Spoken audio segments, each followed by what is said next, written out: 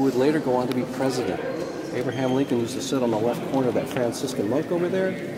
Come back left caddy corner, you might see Franklin Pierce's plaque there. John Tyler was back that way. This is where John Quincy Adams had his desk location. Now this guy, he did things in reverse. He was the president first, then became a member of the House for 17 years. Usually you do it the other way around. But anyway, this is where this parabolic effect happens. So gather around here really close. Get in really close here.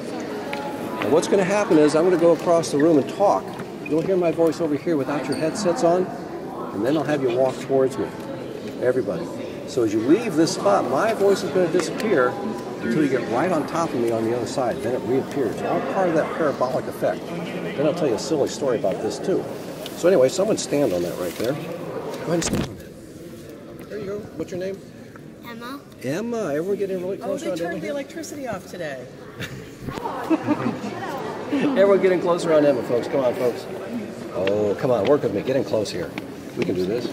Hug time for Emma. All right. Okay, hug time for Emma. Everyone take off your headsets. I'll mute my microphone and get in close around Emma there. Stay right there. And watch him as he walks there.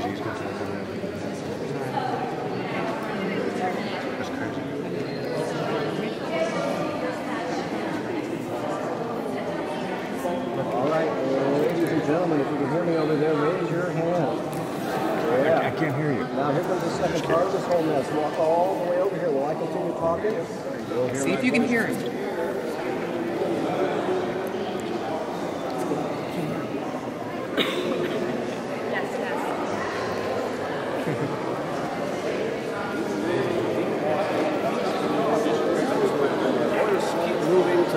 Right over here. I've been talking the whole time. I haven't stopped yet. Keep moving, keep talking. Y'all can hear me in the back now. I keep coming forward. I can hear you now. Yeah, yeah. Go ahead and put your headsets back on.